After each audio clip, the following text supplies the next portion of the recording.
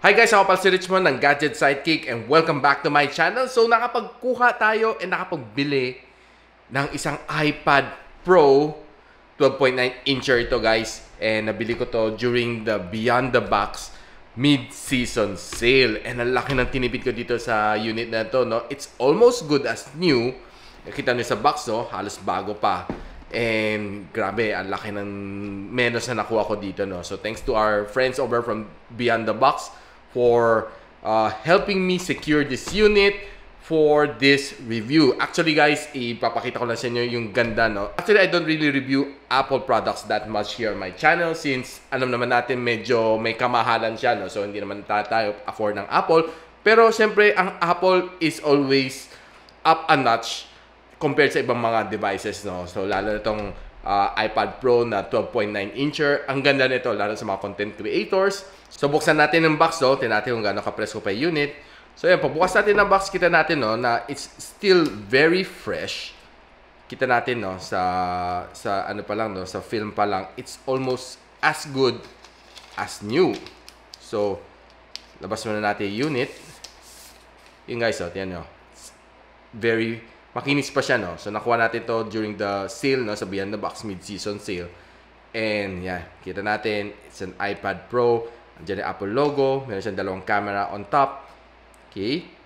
So, before that, check na natin kung ano pa meron dito sa ano, no. Definitely, andito ang kanyang mga user manual, which is, ayan, iPad Pro. Then, may sticker. Okay. Conventional sticker ni Apple, no. And, this is not, ano, no, your usual na nakita sa Apple, no. Normally, we see lightning cables para sa Apple. Pero ito hindi. Kita mo, C to C.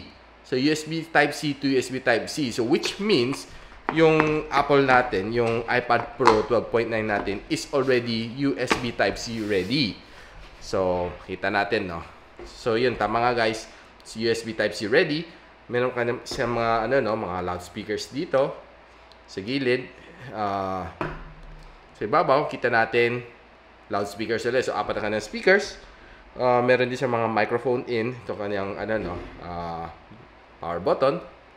Volume rocker. Then, kita natin ang kanyang dual camera setup. And gusto natin i-check, no. So, let's run down dito sa specs itong iPad Pro na 12.9-inch, no. So, sinabi ko nga, 12.9-inch ang kanyang screen. IPS LCD siya. Then, 120 Hz of screen refresh rate, 600 nits ang kanyang screen brightness. Kanyang resolution is 2048 by 2732 pixel. And, of course, scratch resistant siya, no, with oleophobic coating. White color gamut din siya, plus true tone ang kanyang display.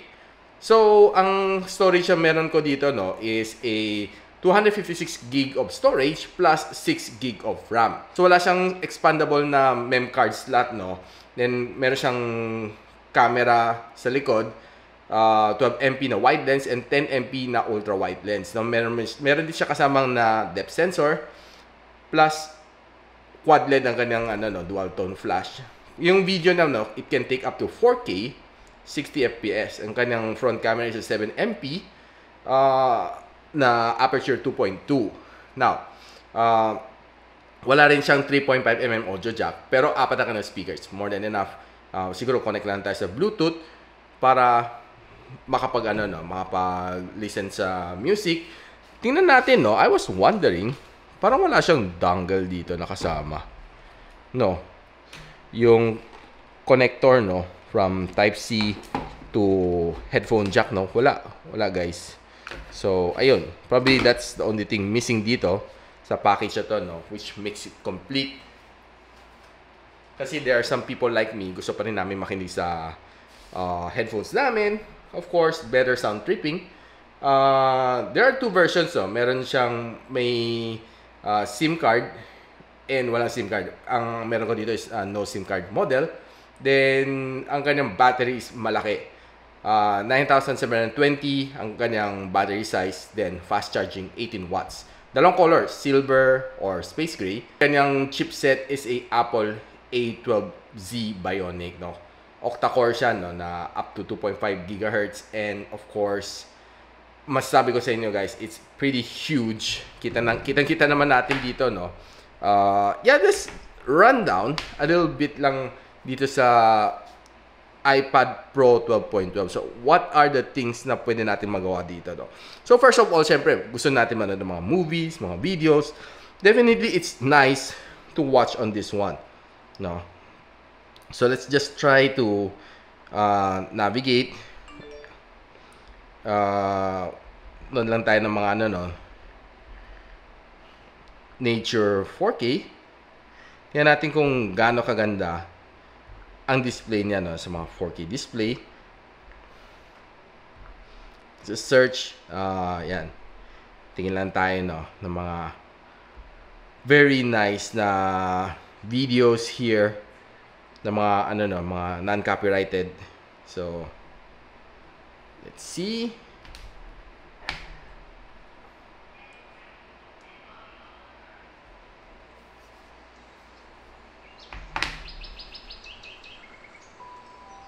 So, i-change lang natin resolution, no? So, by default kasi na 360 lang siya. Change to 1080p. So, makita natin yung difference niya, no? Sa, when you're rendering 1080p dito sa iPad Pro, makita natin, ayan, gumaganda na yung display. So, definitely, when you're watching some videos here, masasabi ko sa inyo, it's very enjoyable.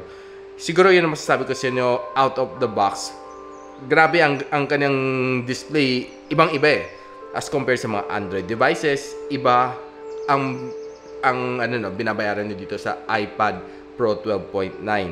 So, another good features here is, of course, pwede kayo mag-drawing sa notepad. So, one of the good features na gusto ko dito sa iPad Pro 12.9, no, is yung kanyang notepad. Siyempre, when you're buying this one, you need to have an iPad pen, okay? Pero of course, syempre, di naman lahat tayo afford. So, I was able to buy this from Shandy. It's called the Easy Pencil Pro. Okay, so, ano ginagawa nito, no? This one is parang, good alternative for the iPad pen. So, this one can write. So, tiyanan natin, no? Yan. So, mapagsulat tayo, no? So, let's try to zoom in a bit. Sulat lang tayo, no? So, clear muna natin ang notepad. So, yan. Nandelete na natin notepad. Sulat tayo ng bagong note, no? So, sulat muna tayo. So, may magtatanong sa atin, no? Kung may palm feature siya, no? Pwede ako mag-palm rest dito. Then, magsulat. It won't affect yung pagsusulat ko, no? So, yun ang ganda dito sa iPad Pro na ano, no, ginagamit natin dito. Then, of course, siyempre, pwede tayo mag-drawing kung ano gusto natin yung drawing. Let's just say, i-drawing natin yung mansanas ni Apple. Like ito. Yan. Diba? Baka maging puso to, no? Yan.